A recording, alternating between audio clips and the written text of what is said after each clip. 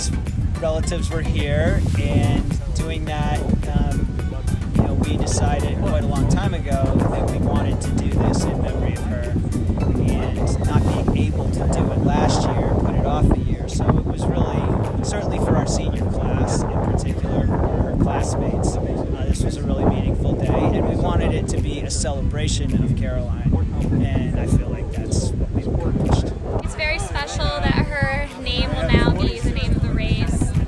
We all miss her a lot. She was an incredible addition to the team. I wear her initials every race to remind me that she's always with me, and we all wear yellow ribbons every race, so it's a big deal to us.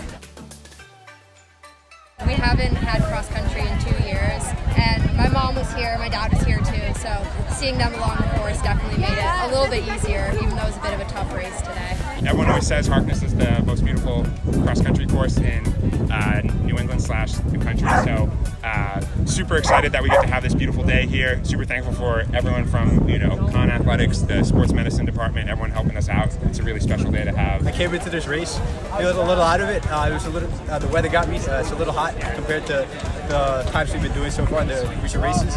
But once we got into it, man, everything just clicked. Once I fit right behind him, it was just a matter of trying to keep him in my sight. So I've been waiting to run here at Harkness, especially since freshman year when I didn't have too great of a race. So to have this, 4 big races, 10 ranked teams in the guys race, 12 in the women's race, no better feeling than this. So